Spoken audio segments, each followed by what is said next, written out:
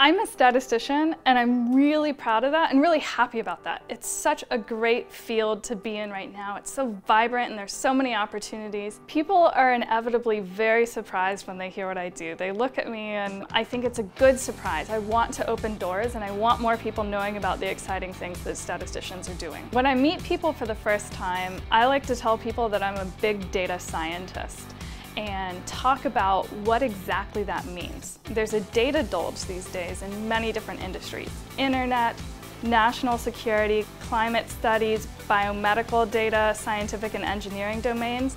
And suddenly people realize what this big data is and why it's so important to be a statistician. These days, everybody has data. There's data everywhere. Everybody is trying to make data-driven decisions.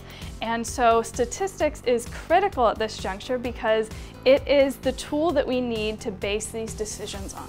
So for me, when I was first starting out, I decided to try out a statistics class in college and I really loved it.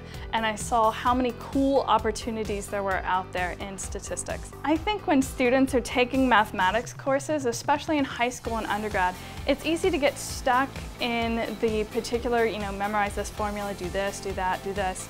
And not see the big picture of how these things are used. So that's really the message, is think long-term, big picture. There's so many applications and exciting things you can do with statistics.